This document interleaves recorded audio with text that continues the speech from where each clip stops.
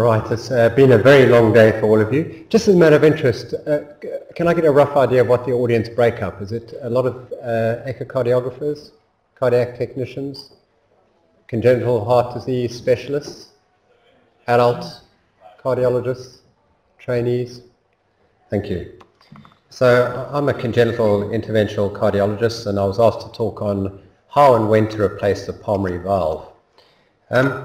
I've given similar talks in the past, and really the issue is what has changed in the last decade in this area. And I'll say not a lot, but there are some things that have changed, but we still don't know answers. A little bit of a background, and really this is a compliment to the congenital cardiac surgeons. If we look at the background history of tetralogy of Fallot, which is the commonest congenital cyanotic condition, if you go back and look historically, there was a 33% mortality in untreated patients at a year, 50% mortality at 3 years, only 10% alive at 20 years in the 1960s. In the 1980s, probably 80% of these patients are now surviving to adulthood. So there's been a surgical evolution from initial palliation to primary repair of this condition, and surgical relief of the right ventricular outflow tract, that we're now left with a set of problems that are very different to what people were experiencing 50 years ago. So in fact what we're dealing with the success that the congenital cardiac surgeons have had with this condition. So at one point it was considered that the pulmonary valve was not particularly important in the circulation, and certainly when I was training in London in the mid-1990s, we were just getting the first group of tetralogy of Fallot patients coming through in their 40s and 50 years of age, who had significant compromise because of the dysfunctional right ventricular outflow tract and who needed pulmonary valve replacements. So this has led to a new dilemma, which is whatever solution we have for the right ventricular outflow tract and for the pulmonary outflow tract, none of the procedures are perfect. And if you do have a dysfunctional outflow tract, it's going to lead to right ventricular dilatation, it's going to lead to arrhythmia, and with that there's going to be the risk of death. So some of these patients, by the time they're getting into their third and fourth decades, will have had 4 or 5 procedures. There's this continual interplay between what are the indications for pulmonary valve replacement, what are the procedures that are actually available. Now this is an infamous, notorious interview with Donald Rumsfeld. There's no evidence of a direct link between Baghdad and some of these terrorist organizations. There are known knowns. There are things we know. We also know there are known unknowns. That is to say, we know, but there are some things we do not know. There are also unknown unknowns. The ones we don't know, we don't know. So, I'm not several unknowns, and I'm just wondering, I'm not considering each of these. So I think I might be like Donald Rumsfeld and avoid the question as well. But basically there are some known unknowns, and that's we don't know when the perfect time is for to replace a pulmonary valve is. We have a good idea, but sometimes it's probably too late. So the easy bit is what can you do if you need to replace a pulmonary valve? Well, there's surgery. That's traditional. It's been around for a long time. And in the last decade, we've seen a boom in the endovascular approach to valve replacement. And there's sort of a clear mandate for selected patients for that. For surgery, Richard will talk about the various options, and there are multiple options available. The fact that there are multiple options available tells us that there isn't a perfect solution. Some of these surgical replacements will last for 6 months, and some will last for 30 years. For the individual patient, it's very difficult to know, but usually after about a decade, a lot of them will need replacing or revising. So the endovascular approach, not playing, this is the typical options available at the moment. There are a lot that are coming online in the next few years, I'm sure.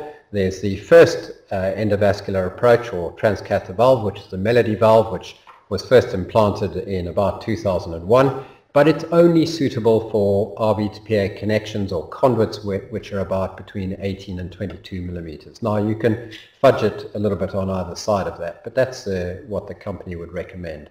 And similarly, Edwards have valves between 20 and 29 millimeters. And the problem for all of these is that you need a good anchor point. Now the question about when to time or when to put in a pulmonary valve, there are two indications. Obviously there's the stenosis, but there's regurgitation, and most patients have mixed stenosis and regurgitation. And people have looked at the right ventricular volumes, both pre and post pulmonary valve replacement, and it is quite clear that surgical replacement does reduce the volume of the right ventricle, and that's a good thing. And similarly, patients' ability to exert themselves also improves. So that's quite well documented. But the timing isn't so well documented. So here's a graph showing that patients who had pulmonary valve replacements after 20 years of age, and those who had pulmonary valve replacements before 20 years of age. And those that have had them before 20 years of age, you can see that the surgical valves deteriorate, so that's a deterioration of the actual valves much more quickly in that small patient. And there may be several reasons for that, a mismatch in size, putting in a valve that's too big. But the point that I'm making here is that none of the solutions are perfect. The endovascular approach is not perfect, and neither is the surgical approach. Sorry, none of these are playing. That's why they're playing there. Okay. Oh, they are. Sorry, they're playing. Okay, sorry for that. So here you can see this is a typical percutaneous pulmonary valve replacement. Here's a wire. This is a lateral view. You can see the sternal wires there, and you can see there's to and fro pulmonary regurgitation. You can see the conduit with a nice smooth line. In the next picture, this is a conduit that's had a stent put in, and there you can see the outer balloon on the Melody valve being expanded. And the end result, which has really been quite nicely worked up in terms of MRI studies, you can see an injection in the pulmonary artery. You can see there's no regurgitation, and if you compare that to the first angiogram where there's free pulmonary regurgitation, that really works quite well. And the fantastic advantage to this is that the patient can go home the next day. But it's not without its problems. The stents can fracture, although that's less of a problem now. And these valves are prone to endocarditis, probably at 2% per year, per patient year. One of the big problems for us in the percutaneous world is this is a very dynamic outflow tract. You can see that putting in a pulmonary valve into that is going to be extremely difficult with the dynamic change in the geometry of that pulmonary outflow tract. This is the first case done in 2009 by Philip Bonhoeffer, where he put a self-expanding stent valve. So this really would have been the precursor to things like the core valve and more recently the P valve. So you can see this is a patient who had actually had 5 previous stenotomies, and really there wasn't felt to be a surgical option, so he's had his pulmonary outflow tract balloon interrogated. You can see there's a little bit of a valve waste in there. And this is the first self-expanding stent valve that went in, so using nitinol technology and a bioprosthetic valve, and it worked reasonably well. And this patient was able to get back to sailing and doing things like that, which previously he was unable to do. More recently, the Chinese have started to make valves which are really, you can see, very similar to the original study or the original valve produced in 2009. And I'm not sure how many of these have been put in, but I think probably around 50 in the world now. And so that I think we'll see a lot more about this over the next 5 years. And so this is a real challenge. This is what the pulmonary outflow tracts look like. The surgeons obviously can do something here, but sometimes they don't want to, because these patients will have had 4 or 5 operations already. Not all of them, but timing of pulmonary valve, it really is an evolving strategy.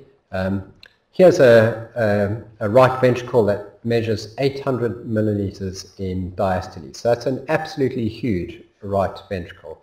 And one would say, well, we've definitely left it too long. We should have done something sooner. And after surgical pulmonary valve replacement, yes, his index volume is way down, but at a price. Every bypass operation, his ejection fraction is starting to drop down.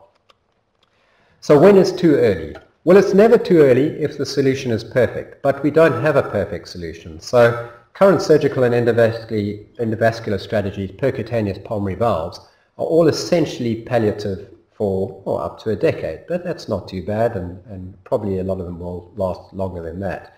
When it's too late? Well, we saw that picture from the patient with nearly 800 ml in diastolic volume of his right ventricle. There is an analogy from the ASD world. We say that if you don't close a hemodynamically significant atrial septal defect by 14 years of age, the right ventricle will not remodel.